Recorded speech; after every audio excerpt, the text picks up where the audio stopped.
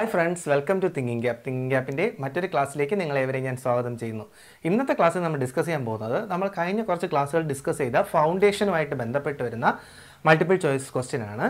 അപ്പോൾ നമ്മൾ ആ തിയറി നോക്കിയിട്ട് ഇതിൽ വന്നു കഴിഞ്ഞാൽ കുറച്ചുകൂടി എളുപ്പമായിരിക്കും. നമുക്ക് അധികം സമയം കളയണ്ട, നേരെ ക്ലാസ്സിലേക്ക് പോകാം.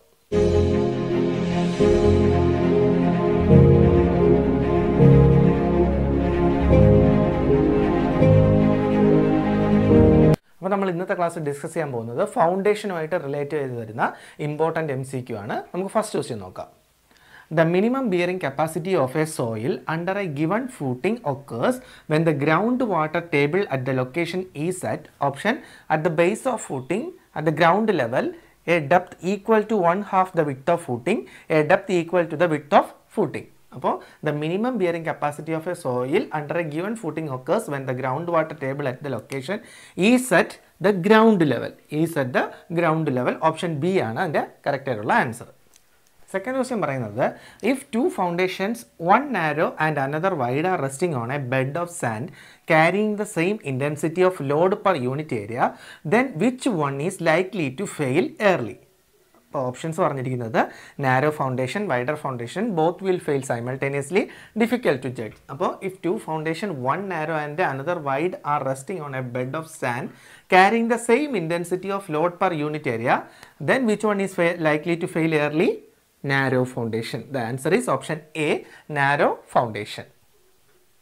അപ്പോൾ നമ്മുടെ തേർഡ് ക്വസ്റ്റ്യൻ പറയുന്നത് ഒരു മാച്ച് ദ ഫോളോയിങ് ആണ്. ലിസ്റ്റ് 1ൽ പറയുന്നത് under reamed piles, floating raft, combined footing, strap footing. List 2ൽ പറയുന്നത് to restrict settlement of soft clays or silt, to transfer the movement in between two adjacent footing, to restrict damage due to volume change of swelling soils, and fourth option when columns are very close to the property line. And options ABCD ഏയുടെ നേരെയുള്ള 3241, 4132, 4231 and 3142.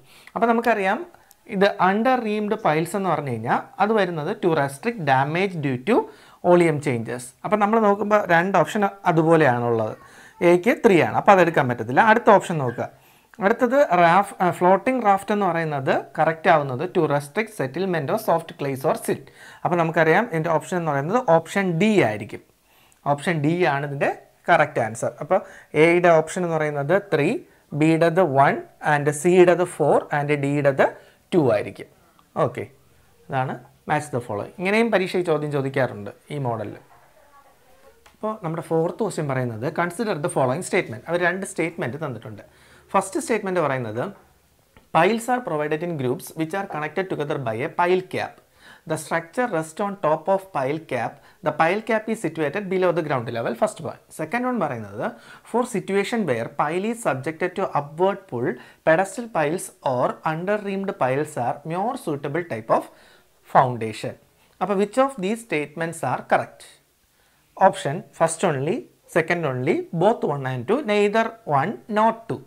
അപ്പോൾ നമ്മൾ ഈ statements ഒക്കെ theory portions നന്നായിട്ട് പഠിച്ചാൽ മാത്രമേ ഇങ്ങനെ വരുന്ന ക്വസ്റ്റ്യൻസ് നമുക്ക് സോൾവ് ചെയ്യാനായിട്ട് പറ്റുള്ളൂ, പെട്ടെന്ന് ആൻസർ കണ്ടുപിടിക്കാൻ പറ്റുള്ളൂ. അപ്പോൾ നമ്മൾ തിയറി ക്ലാസ് തന്നിട്ടുണ്ട്, അതും കാണുക നിങ്ങൾ. അപ്പോൾ നമുക്ക് ഇതിൻ്റെ ആൻസർ കണ്ടുപിടിക്കാം. Piles are provided in groups which are connected together by A pile cap. Correct ആണ്. The structure rest on top of pile, the pile cap is situated below the ground level. Correct point. Four situation where pile is subjected to upward pull, pedestal piles or അൺറീംഡ് piles are more suitable type of foundation. അപ്പോൾ നമുക്കറിയാം നമ്മൾ ചോദിച്ചിരിക്കുന്ന which of these statements are correct. അപ്പോൾ നമുക്ക് ഈ രണ്ട് sentence വായിച്ചു കഴിഞ്ഞപ്പോൾ രണ്ട് സ്റ്റേറ്റ്മെൻറ്റും കറക്റ്റ് ആണ്. അപ്പോൾ നമുക്ക് ആൻസർ എന്ന് പറയുന്നത് ബോത്ത് 1 and 2 ആയിരിക്കും. ആൻസർ എന്ന് പറയുന്നത് ബോത്ത് 1 and 2. നമ്മുടെ ഫിഫ്ത്ത് ക്വസ്റ്റ്യൻ പറയുന്നത് consider the following statements about the under reamed pile in swelling soils. Option it's bulb provides anchor against movement due to volume changes of soil. Second option it is A driven pile. Third option it's bulb diameter is 2.5 times it's shaft diameter. അപ്പോൾ which of statements are correct?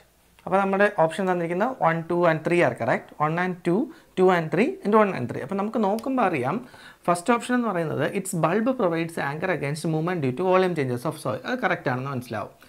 Statement reamed pile in swelling soils consider ചെയ്യുമ്പോൾ. അടുത്ത് it is A driven pile. Driven pile അല്ല, അത് തെറ്റായ ഓപ്ഷനാണ് അത് വെച്ച് പറയുമ്പോൾ. തേർഡ് ഓപ്ഷൻ പറയുന്നത് it's bulb diameter is 2.5 times it's shaft diameter. അതെന്ന് പറയുന്നത് കറക്റ്റ് സ്റ്റേറ്റ്മെൻ്റ് ആണ്. അപ്പോൾ രണ്ട് സ്റ്റേറ്റ്മെൻറ്റ് കറക്റ്റ് ആണ്. അപ്പോൾ നമ്മുടെ ഓപ്ഷൻ ഏതായിരിക്കും? ഓപ്ഷൻ D ആയിരിക്കും. ഓപ്ഷൻ 1 ഉം 3 ഉം ആയിരിക്കും കറക്റ്റ് സ്റ്റേറ്റ്മെൻറ്റ്സ് എന്ന് പറയുന്നത്.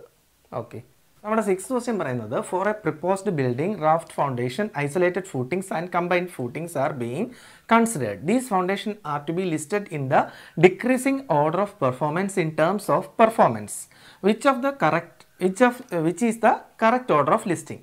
അപ്പോൾ നമുക്ക് തന്നിരിക്കുന്ന option raft foundation combined footing isolated footing raft foundation combined footing raft foundation isolated footing combined footing isolated footings and raft foundation. അപ്പോൾ നമുക്ക് നോക്കുമ്പോൾ തന്നെ അറിയാം ഇതിൻ്റെ ഓർഡർ എന്ന് പറയുന്നത് raft foundation combined footing and isolated footing. Option A ആയിരിക്കും അതിൻ്റെ കറക്റ്റ് ആൻസർ എന്ന് പറയുന്നത്. നമ്മുടെ 7th ക്വസ്റ്റ്യൻ പറയുന്നത് select the correct answers. List 1 പറഞ്ഞിരിക്കുന്നത് spread footing, under reamed piles, raft foundation, deep foundation. List 2 പറഞ്ഞിരിക്കുന്നത് soft clay four 20 m followed by hard rock stratum up to 30 m black cotton soil followed by medium dense sand. Third one പറഞ്ഞിരിക്കുന്നത് compact sand deposit extending to great depth. Fourth പറഞ്ഞിരിക്കുന്നത് loose sand extending to great depth. അപ്പോൾ നമുക്ക് നോക്കുമ്പോൾ അറിയാം spread footings അതുമായിട്ട് correct ചെയ്ത് വരുന്ന option എന്ന് പറയുന്നത് ഓപ്ഷൻ 4 ആയിരിക്കും. അണ്ടർ റീംഡുമായിട്ട് വരുന്ന അപ് ടു 30 m. അപ്പോൾ നമ്മുടെ ഓപ്ഷൻ എന്ന് പറയുന്നത് 4, 2, 3, 1 ആയിരിക്കും. 4, 2, 3, 1 ആയിരിക്കും നമ്മുടെ correct option. A, B, C, D എന്ന് പറയുമ്പോൾ ഓപ്ഷൻ സി ആയിരിക്കും അതിൻ്റെ കറക്റ്റ് ആൻസർ. ഇത് നിങ്ങൾ തിയറി പോലെ പഠിച്ചാലും ഇതിലും നമുക്ക് ക്വസ്റ്റ്യൻസ് കിട്ടാൻ ചാൻസ് വളരെ കൂടുതലാണ്. അപ്പോൾ ഇത് നല്ല രീതിയിൽ പഠിക്കാൻ ശ്രമിക്കുക. അപ്പോൾ നമ്മുടെ 8th ക്വസ്റ്റ്യൻ പറയുന്നത് match the correct answers. List 1 N bearing pile, pedestal pile, friction pile, sand pile. List 2 പറയുന്നത് when weak foundation soil is to be compacted, when foundation soil is granular, when foundation soil is relatively weak, when hard formation or rock is at a shallow depth. നമുക്ക് ഇങ്ങനെ ആയിരിക്കും code തന്നിരിക്കുന്നത്. ഇതിൽ correct answer ആണ് നമ്മൾ കണ്ടുപിടിക്കേണ്ടത്. നമ്മൾ ഇങ്ങനെയുള്ള ക്വസ്റ്റ്യൻ ചെയ്യുന്ന വഴി നമുക്ക് വൺ വേർഡിൻ്റെ ക്വസ്റ്റ്യൻസ് ഇതുവഴി നമുക്ക് മനസ്സിലാക്കാനായിട്ട് പറ്റും. അപ്പോൾ നമുക്ക് ഈ ലിസ്റ്റ് നോക്കുമ്പോഴത്തേക്ക് നമുക്കറിയാം ഓപ്ഷൻ കറക്റ്റായിട്ട് വരുന്നത് ഈ ഓപ്ഷൻ ആയിരിക്കും. ഓപ്ഷൻ 4, 3, 2, 1. എ എന്ന് പറയുന്നത് 4, ബി എന്ന് പറയുന്നത് 3. ഇത് കറക്റ്റായിട്ട് അങ്ങനെ പഠിച്ചു കഴിഞ്ഞാൽ നിങ്ങൾക്ക് അതിൻ്റെ വൺ വേർഡിലൊന്നും ക്വസ്റ്റ്യൻസ് ചെയ്യാനായിട്ട് സാധിക്കും. അപ്പോൾ ഇതുപോലത്തെ ക്വസ്റ്റ്യൻസ് പഠിക്കാൻ മാക്സിമം ശ്രമിക്കുക. ഓക്കെ. 9th ക്വസ്റ്റ്യൻ പറയുന്നത് A differential free swell test on A soil gives A value of differential free swell of 40%. What is the degree of swelling? Option law, medium, high and very high. നമ്മുടെ answer എന്ന് പറയുന്നത് എപ്പോഴും high ആയിരിക്കും. What is the degree of swelling എന്ന് പറയുന്നത് high ആയിരിക്കും. അപ്പോൾ നമ്മുടെ ഇന്നത്തെ ക്ലാസ് ഇവിടെ അവസാനിച്ചിരിക്കുകയാണ്. ഇന്നത്തെ ക്ലാസ്സിൽ നിങ്ങൾ നന്നായിട്ട് ശ്രദ്ധിച്ച് പഠിക്കേണ്ട കുറച്ച് ടോപ്പിക്സ് അതിലുണ്ട്. മാച്ച് ദ ഫോളോയിങ് എന്ന് പറയുന്നത് അത് നിങ്ങൾ തിയറി ഉൾപ്പെടെ പഠിക്കുന്നതായിരിക്കും നല്ലത്. കാരണം ആ ടേംസിലെന്ന് വരെ ക്വസ്റ്റ്യൻസ് വരാനുള്ള ചാൻസ് ഉണ്ട്. ഇപ്പോൾ PSC ഒരു ട്രെൻഡ് എന്ന് പറഞ്ഞു കഴിഞ്ഞാൽ ഇതുപോലെ മാച്ച് ദ ഫോളോയിങ്സിൻ്റെ ക്വസ്റ്റ്യൻസ് കുറേ കൂടുതലായിട്ട് പരീക്ഷകളിൽ കാണുന്നുണ്ട്. അപ്പോൾ നമുക്ക് ഇത് നന്നായിട്ട് പഠിക്കുക. അടുത്ത ക്ലാസ്സിൽ വേറൊരു MCQ ആയി കാണുന്നവരേക്കും ഗുഡ് ബൈ.